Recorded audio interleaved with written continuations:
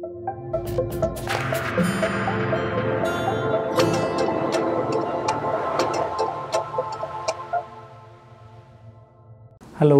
I am Dr. Jitin, consultant nephrologist at VPS Lakeshore Hospital.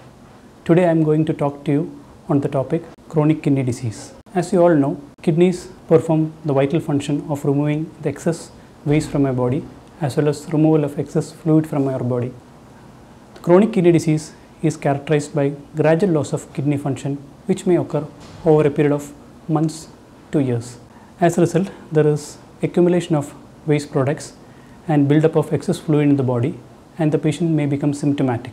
The condition, if diagnosed early, can be prevented and the progression of disease can be delayed to a certain extent.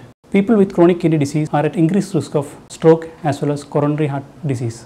What is the commonest cause of chronic kidney disease? The most common cause of chronic kidney disease is type 2 diabetes mellitus. In fact, 1 in 3 patients with diabetes mellitus have some form of chronic kidney disease. Other common causes include hypertension, genetic causes like polycystic kidney disease, glomerulonephritis, drugs, toxins, and excessive use of painkillers as well as urinary stones. What are the symptoms of chronic kidney disease? Unfortunately, most of the people with chronic kidney disease do not manifest any symptoms of kidney disease at the early stages of the disease.